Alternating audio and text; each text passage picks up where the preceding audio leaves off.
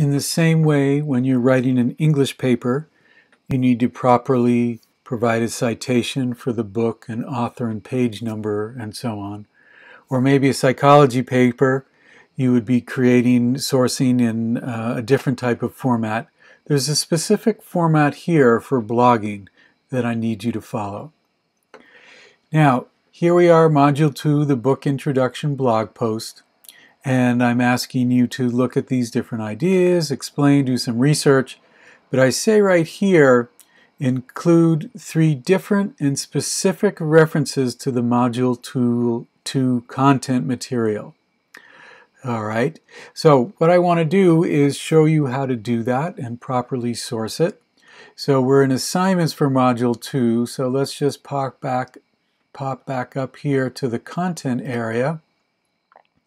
And here at the beginning, I suggest as you go through the content material, you might want to make notes whether in a certain video there's a phrase that intrigues you, or some modules have articles. You might want to make notes about what content material you will ultimately put into your blog post. So say, for example, there's a video here, What is Photojournalism?, where I'm explaining the answer to that question. So I have a document prepared here, and so let's just go. I'm here in Blogger. I have a new blog post going, and so I'm just going to paste in. I have some text right here. So I say, in his video, What is Photojournalism?, Professor Nordell makes the point that, and then you would use quotation marks and write out a quote from the video. Now, just for this example, I pasted this in from a Word document. And sometimes you might want to write your blog posts in Word and then take the words and paste them into Blogger. However, whenever you paste in text, you want to select it, click on this, and there's this little icon here that clears the formatting. So you want to clear out any formatting you may have. And also, in this case, the name of the video is What is Photojournalism? So I want to put that in italics. Now, when I'm back here in the content, I want to link to this video. So all the videos are on YouTube. So if I click the title right here, it opens in YouTube. And then I feel it's best to get the link right there to the video. I'll come back to my Blogger. I have this text selected. I can put in a link right here. So the text to display right there is What is Photojournalism? I'm going to paste in the link right here. And then this is just super important to click Open in a New Window. Please, please, please make sure you do that, to click on Open in a New Window, and then do Apply. And then, as I mentioned, you would type in your quote right here. So there's one module content source. There's another one where it's Zoraya.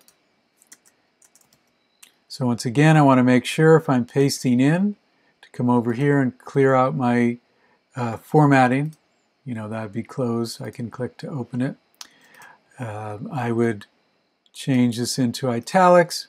And then, as I showed you, I'd want to go back to the content and, you know, go to that video and get the URL and use that.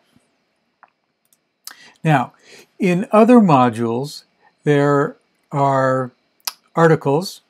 So let's just pop down here real quick to Module 3, go to the content area, and here there's 2 different areas. There's Do Photographs Change the World? And then this area on censorship and control of information.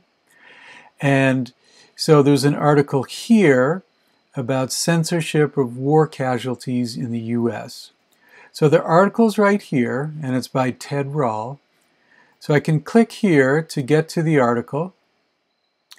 Let me just get back to my prepared material.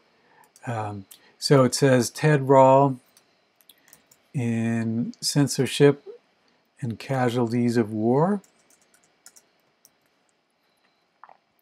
and then I want to add the quote right here. So when I come to, here's the article, and I just going to take this first sentence, copy it. So I say Tenwall in the article wonders, and I'm going to paste that in right there. Why is it so easy for political leaders in the U.S. to convince ordinary citizens to support war? Now you may see the way this has come in really big, and if we do a preview, you'll see that the text is really messed up right there. So I'll definitely always, whenever you're pasting something in, clear out the formatting. And then, I want to get the, here's the link to that article. And, let me make this italics.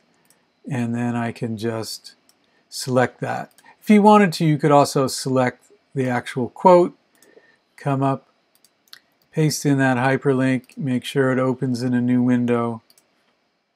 All right. Now, I just realized I want to back up just a little bit. Say with Module 2, I said I want 3 different and specific references. So if I mention Zoraya, and then I mention Professor Nordell's video, and I mention another quote from Professor Nordell's video, What is Photojournalism? That would be 3 references, but they wouldn't be different. So say with Module 2, I would want to grab another quote from one of the other videos in Module 2. And with this right here, I just wanted to show you what it's like to bring in an article. Now, what if you did some research on the topic of what is photojournalism? So here, let me just close some of this stuff here to have this a little more orderly and organized. And you did your search, what is photojournalism? You came up here with what is photojournalism. You're like, wow, this is such a great definition right here. Photojournalism is a process of storytelling using the medium of photography as your main storytelling device. Now, if you just copy that and you just paste that into your blog post, when I read that, I'm going to know that came from somewhere. And so you need to make sure that you credit it properly. Also, you can see the way that text came in really large. First thing to do would be to take care of the codes. But when I look at this article on the web, it's from Icon Photography School. The article is called What is Photojournalism? And so once again, I have this prepared in advance.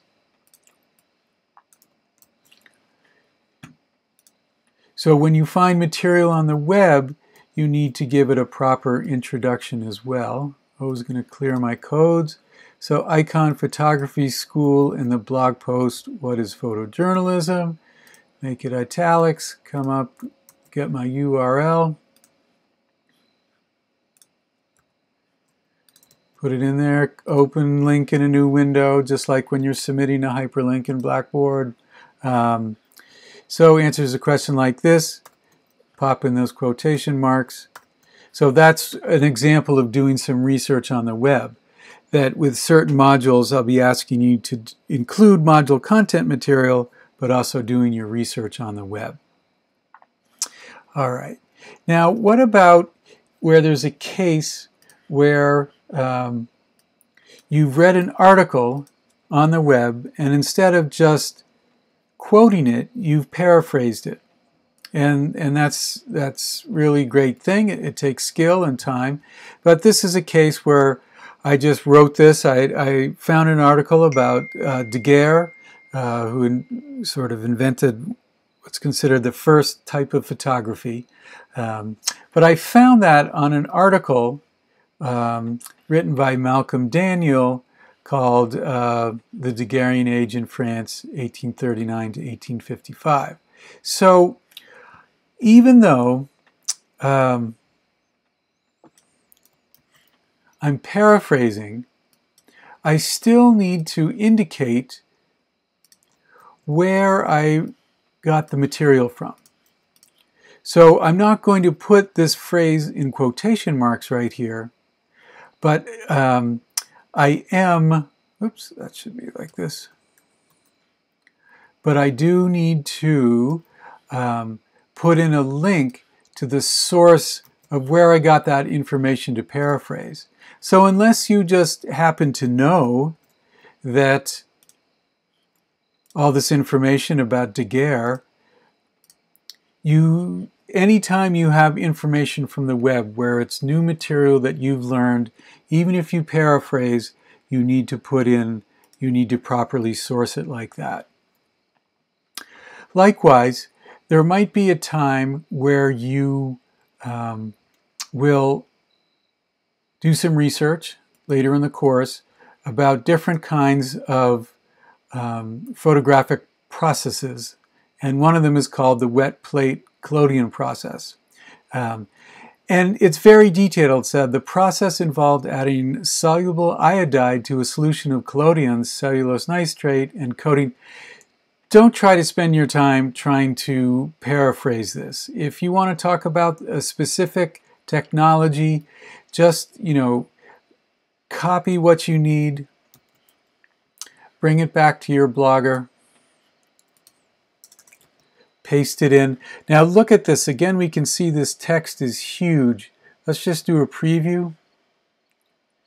And you can see that again, it's much bigger because I pasted it from the web.